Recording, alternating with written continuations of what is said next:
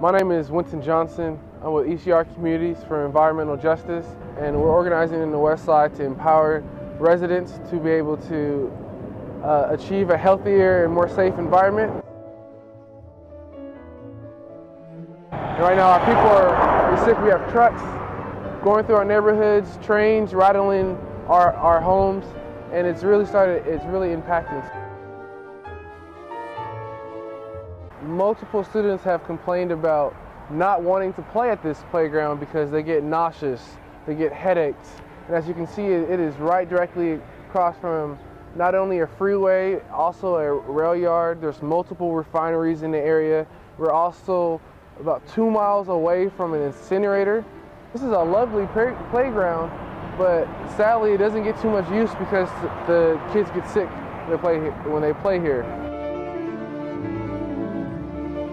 Well, you know, growing up in Long Beach, you don't think too much about the environmental hazards. You just notice these weird smells. Every day it seems like there's another smell and it's awful.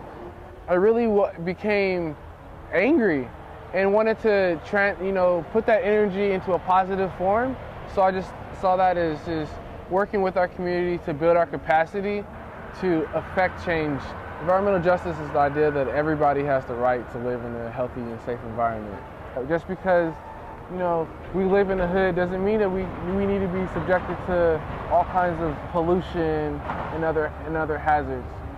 Since becoming an organizer at ECR, my worldview has definitely expanded. I really think more about the implications and the consequences of my actions. I've become a more conscious consumer. I definitely feel that I have a positive impact in my community on a daily basis. I just really want to get involved at any level you can. It can be as simple as just sharing information with somebody or attending a community meeting and meeting your neighbors and coming up with community solutions for these problems that we're facing. You know, I don't have all the solutions, but together we do have the answers.